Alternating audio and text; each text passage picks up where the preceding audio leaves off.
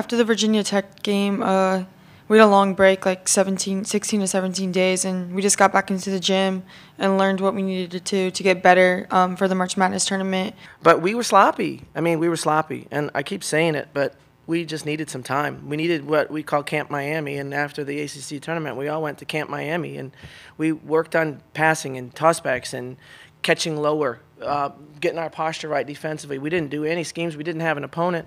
And to do that, not knowing exactly what your fate's going to be, that took a lot of grit from my team.